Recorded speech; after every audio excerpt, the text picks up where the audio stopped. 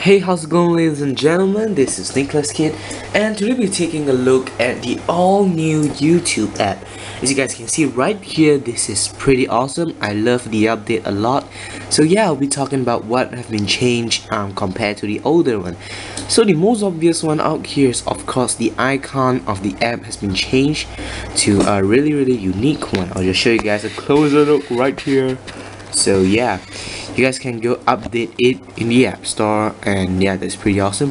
So first of all, there are many cool features. I'll just show you guys in a bit. And yeah, there's a really nice layout right here, a pretty simple theme, a white theme, and here it's pretty simple.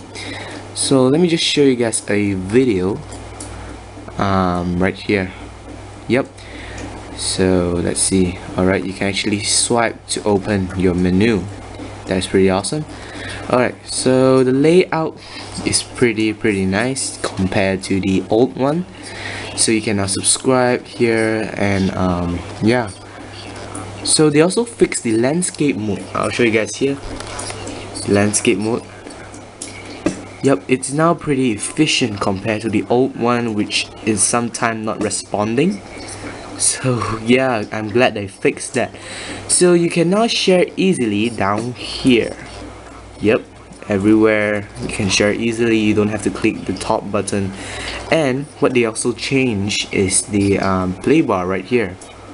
So that's pretty awesome too. You have now a bigger circle for you to scroll around. So that is pretty awesome too. So this is to add it to your watch later, your favorites, or even to your playlist. Yep, this thing right here.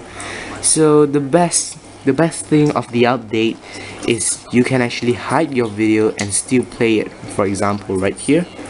I'm sorry, right here. Yep. Just pull it all the way down here, and you still can actually search what videos you want to watch. So you see, it's still moving. And if you want to cancel it, just simply swipe to the left, and that is pretty much it.